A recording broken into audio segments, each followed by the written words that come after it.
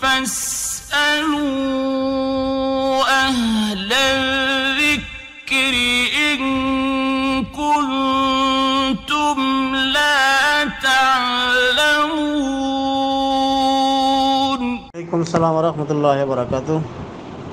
কবর সম্বন্ধে আমাদের সমাজে যথেষ্ট বিভ্রান্তি রয়েছে। এক শ্রেণীর মানুষ মনে করে কবরের কাছে গিয়ে দোয়া করলে দোয়া কবুল হবে, দোয়া কবুলের স্থান। এই জন্য কবরের পাশে গিয়ে দোয়া করে নিজের জন্য, আত্মীয় স্বজনের জন্য, কবরবাসীর জন্যেও। তো কবরবাসীর কাছে যাওয়া, কবরখানায় যাওয়া এটা সুন্নত মুস্তাহাব। তবে সেখানে গিয়ে যে হাত তুলে দোয়া করতে হবে দলবদ্ধভাবে, এটা ঠিক নয়। নবী করিম সাল্লাল্লাহু আলাইহি সাল্লাম আমাদেরকে কবর জিয়ারতের দোয়া শিক্ষা দিয়েছেন, কীভাবে আমরা কবর জিয়ারত করবো তা শিখিয়ে দিয়েছেন। কবরের পাশে গিয়ে তিনি বলেছেন আসসালামু আলাইকুম ইয়া আহলাল কবর, এই দোয়া করেছেন। ইন্না ইনশাআল্লাহু বিকুম লাহিকুন, এই দোয়া পাঠ করেছেন। এবং আরেকটি হাদিস এসেছে সহিহ মুসলিমের হাদিস, আসসালামু আলা আহলি দিয়ারি মিনাল মুসলিমিন ওয়াল মুমিনিন, ইন্না ইনশাআল্লাহু বিকুম লাহিকুন, নাসআলুল্লাহ লানা ওয়া লাকুমুল আফিয়া, এই দোয়া করেছেন। অর্থাৎ আসসালামু আলা আহলি দিয়ারি মিনাল মুসলিমিন ওয়াল মুমিনিন, ইন্না ইনশাআল্লাহু বিকুম লাহিকুন, নাসআলুল্লাহ লানা ওয়া লাকুমুল আফিয়া।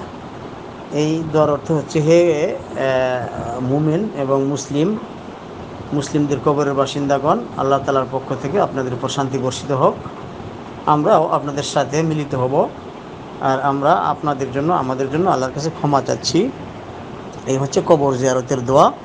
অথবা শুধু আসসালামু আলাইকুম ইয়া আহলাল কবর, ইন্না ইনশাআল্লাহু বিকুম লাহিকুন, এইটুকু বলতে পারেন।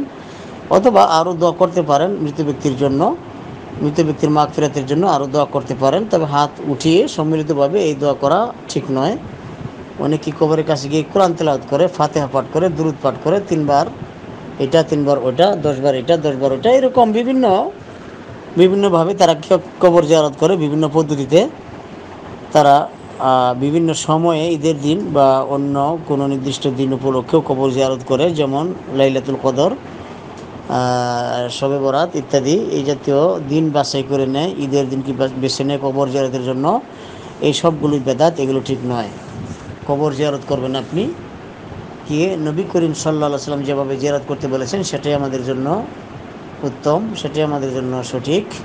লাকাদ কানা লাকুম ফি রাসূলিল্লাহি উসওয়াতুন হাসানাহ, তোমাদের জন্য রয়েছে রাসূলের আমলের মধ্যেই উত্তম নমুনা, রাসূলই তোমাদের জন্য উত্তম আদর্শ, রাসূলের জীবনেতেই তোমাদের জন্য রয়েছে উত্তম আদর্শ, উত্তম নমুনা। আমরা সকল ক্ষেত্রে রাসূল সাল্লাল্লাহু আলাইহি ওয়াসাল্লামের পথে চলবো, সাহাবীদের পথে চলবো। আমরা নিজেদের পক্ষ থেকে কোনো বেদাত, নতুন কিছু তৈরি করব না, আলেম উলামাদেরও অনুসরণ করব না। সহিহ সুন্নাহর বিপরীতে আলেম উলামাদের অনুসরণ করা যাবে না, আলেমদের অনুসরণ কথা মানা যাবে না। মোট কথা, আমরা সুন্নতি পদ্ধতিতে কবর জিয়ারত করব, শুধু সালাম দিব সেখানে গিয়ে, তার জন্য দোয়া করব, এককভাবে দলবদ্ধভাবে নয়। ধন্যবাদ।